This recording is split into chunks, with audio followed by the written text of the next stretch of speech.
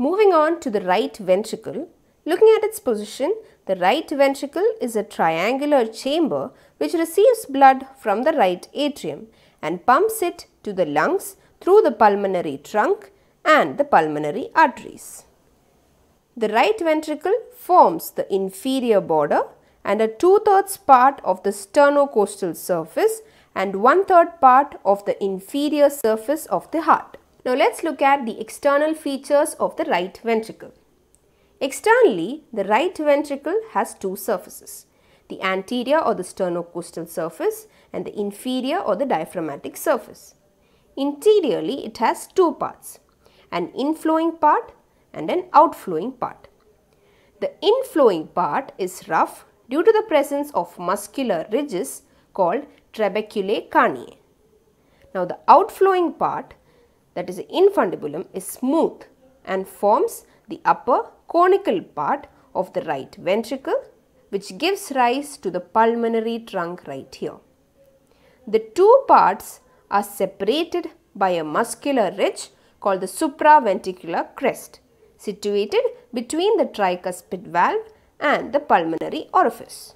To give you a more clear picture of what we learnt right now, here is the right ventricle and here is the trabeculae carneae that you can see right here.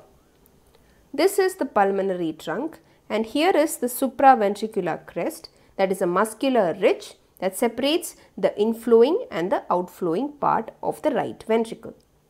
It is situated between the tricuspid opening and the pulmonary orifice.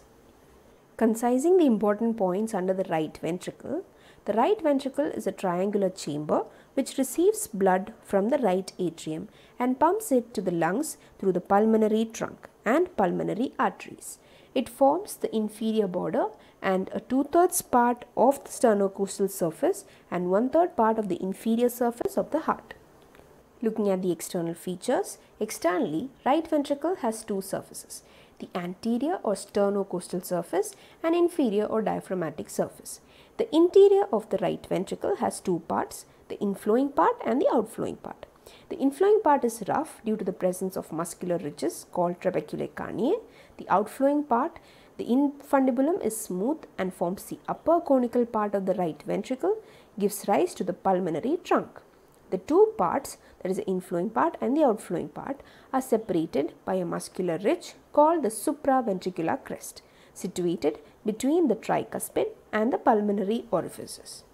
Now let's move on to the internal features of the right ventricle. The interior shows two orifices. First is the right atrioventricular orifice or the tricuspid orifice, guarded by the tricuspid valve or the right atrioventricular valve that you see right here. The pulmonary orifice, that is guarded by the pulmonary valve that you see right here. The interior of the inflowing part shows trabeculae carneae or muscular ridges of three types: ridges, bridges and pillars or papillary muscles. Looking at it more clearly in this diagram, the interior of the inflowing part shows trabeculae carneae or muscular ridges of three types, that is ridges, bridges and pillars or papillary muscles. Here you can see the papillary muscles. Now the pillars or papillary muscles have one end attached to the ventricular wall and the other end is attached to the cusps of the tricuspid valve. This is the tricuspid valve, that is three cusps. Tri is three cusps. So one end of the papillary muscle is attached to the ventricular wall and the other end is attached to the cusps by chordae tendinae. These are chordae tendinae or the tendinous cords. Now there are three papillary muscles in the right ventricle. They are the anterior, the posterior and the septal. The anterior papillary muscle is the largest. The posterior or inferior papillary muscle is small and irregular, and the septal papillary muscle is divided into a number of little nipples. Now the septomarginal trabeculae or the moderator band is a muscular ridge extending from the ventricular septum to the base of the anterior papillary muscle right here. It contains the right branch of the AV bundle.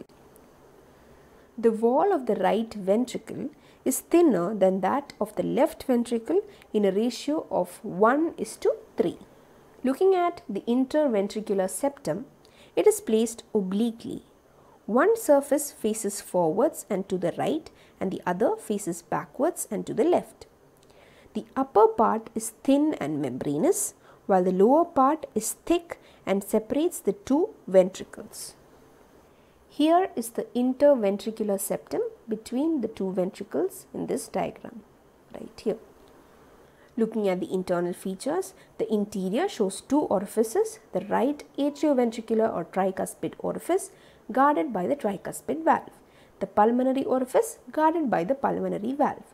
The interior of the inflowing part shows trabeculae carneae or muscular ridges of three types, that is ridges, bridges and pillars or papillary muscles.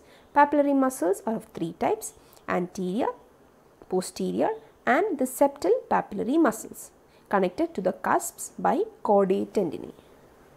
The interventricular septum. It is placed obliquely. One surface faces forwards and to the right, and the other surface faces backwards and to the left. The upper part is thin and membranous, while the lower part is thick, muscular and separates the two ventricles.